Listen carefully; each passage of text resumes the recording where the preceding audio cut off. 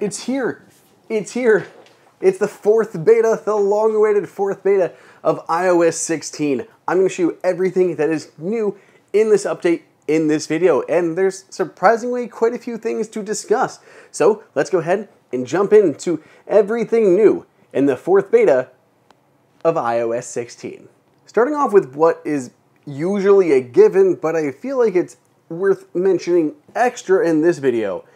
Apple has released this beta with a ton of bug fixes. I mean, a legitimate ton of them.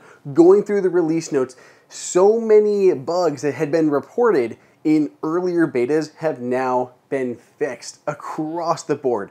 So beta 4 so far should be very smooth comparatively to beta 3. It's been a long time coming.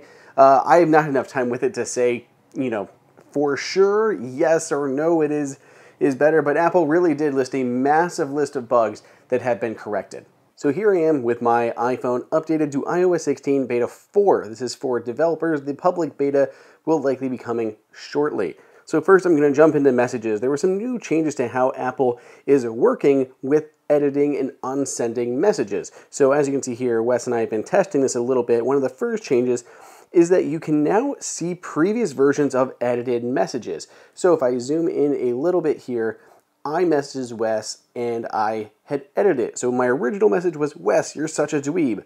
But then it's been edited to, you're such a cool person.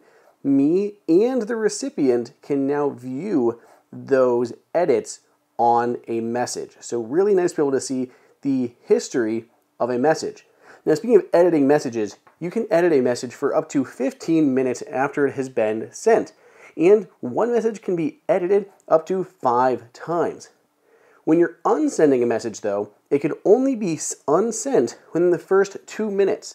When you unsend a message, there is no history or viewable image of that message. It is simply unsent and no longer viewable. So this message here was sent half hour ago. I can no longer edit or unsend it. It is simply out there for Wes to see. For CarPlay users, there are 3 new wallpaper options. Thanks to Z or Sam Mazy on Twitter that sent this in. You can see what they look like. 3 new wallpapers for CarPlay. When you go to notifications, you can see this new graphic here at the top, choosing how you display your notifications as a count, as a stack, or as a list. For comparison, this is what the previous beta looked like. It really just gave you an option, you tapped into it, and you had to choose from these. So now there's a new graphical or visual way to distinguish how those different notifications are displayed. I think this is a big step forward, makes it much more clear at what those various options actually mean.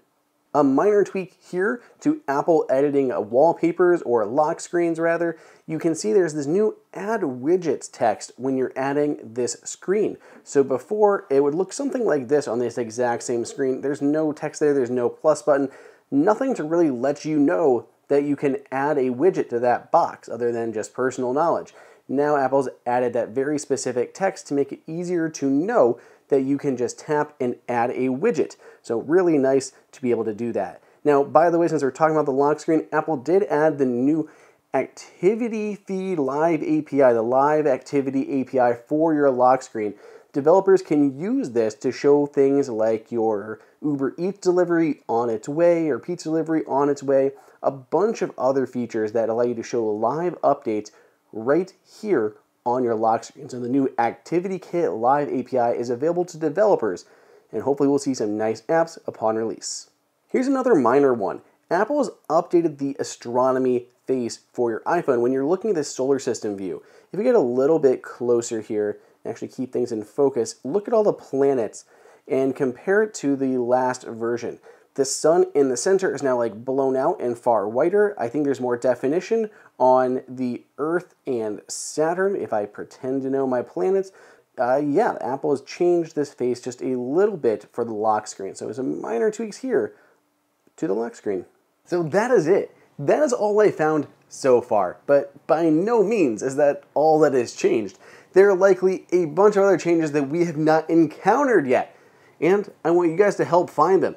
If you guys happen to find any changes of your own, drop me a line over on Twitter at Andrew_OSU. And if you found something that I have not yet uncovered, I will add it and credit you in the linked article down below in the description. Check out that article for all the latest changes, because I will be updating it if I find additional changes, or you guys find additional changes after this video goes live. Thank you again for all the help, and I'll see you guys in the next video.